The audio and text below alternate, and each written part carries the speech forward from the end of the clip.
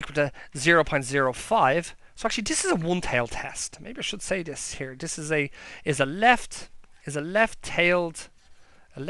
test.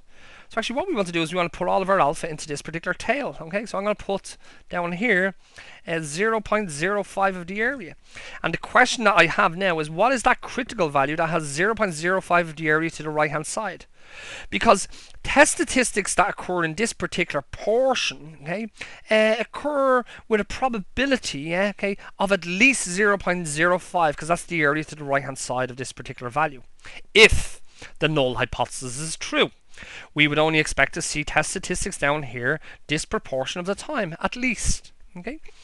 So what we need to do is we need to find this critical value. So what we'll do is we'll go to our tables, our chi-squared tables. Okay.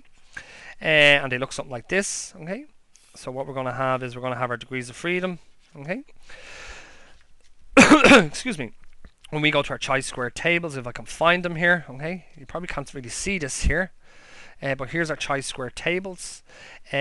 We have degrees of freedom listed down the first column here. And we have the probability in the right-hand tail listed across this particular row. Now what I'm interested in, the probability in the right-hand tail is 0.05.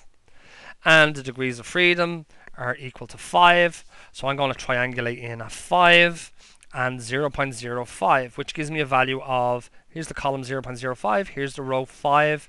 When I triangulate in, it gives me a value of, you probably can't see that there, but it's 11.07. Okay. So what I'm saying here is this, is that with the probability of 0.05 in the right hand tail, and with 5 degrees of freedom, the test statistic, the chi-squared value that has, and the chi-squared distribution, okay, this critical value is located at 11.050. Okay, so it's 11.050. So that value here is 11.050. Now don't forget, our test statistic is 146. So actually our test statistic, if anything, relative to this, occurs well out in this tail here, yeah? So here's our test statistic in here. Our chi-squared value that we've observed is 146, which falls into the rejection region. So our decision, okay, part 5, okay? Our decision, okay? Our decision is this. Clearly, okay, our test statistic, our chi-squared value, is bigger than our critical value.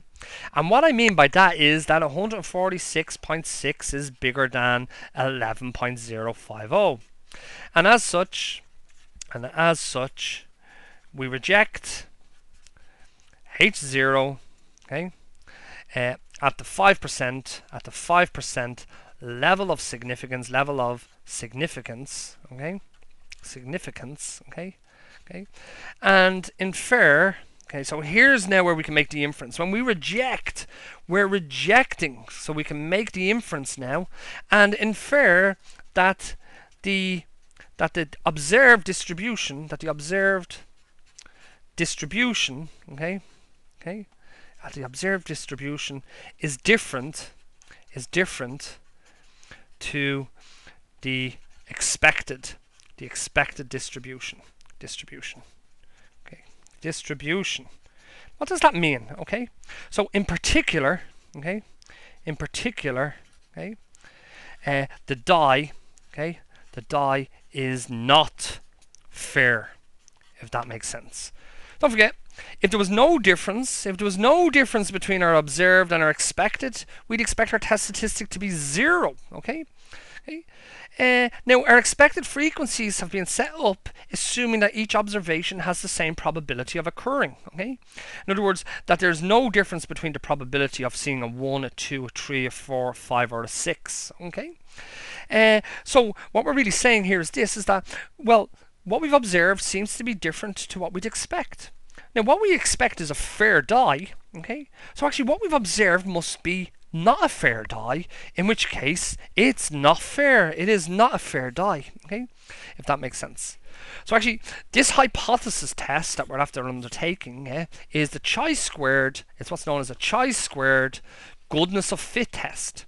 Now we can actually extend this, and I could actually ask a question, yeah, okay, is there evidence to suggest, okay, that my observed distribution, okay, matches any other type of distribution? For example, we could do a chi-squared goodness of fit test to actually test whether our observations actually come from even a normal distribution. Okay, in which case we have to calculate, I suppose, we'd have to calculate the expected frequencies. Okay, under the same conditions. Okay, we'd have to calculate the expected frequencies or the probability of observing something with respect to a normal distribution, and then seeing whether there's differences between them. That would entail that we construct z-scores and so on.